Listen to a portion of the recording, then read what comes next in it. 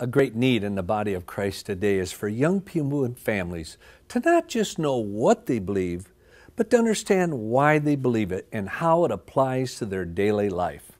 One of the most popular, successful books we ever have are ones that I do around devotions. Young people love it. And so I did, it's called the Josh McDowell Youth Devotion number 2. And what I did, I took the deity of Christ, the resurrection, the scriptures, miracle, truth, and I put it into 300 and some daily devotionals to understand what these, when you talk about the deity of Christ, what is it?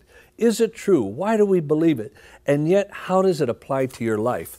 And when I read this, I said, honey, God allowed us to hit a grand slam, but I said, these principles need to also be taught in a family context. So you know what we did?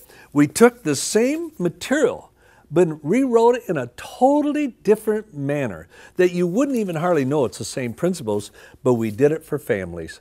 I wanted to help mom, dad, that single mom, that single dad, to pass on truth to their kids about the resurrection, the scriptures, the deity of Christ, and to not just know what you believe it, but why you believe it, and then illustrate how it can affect your life.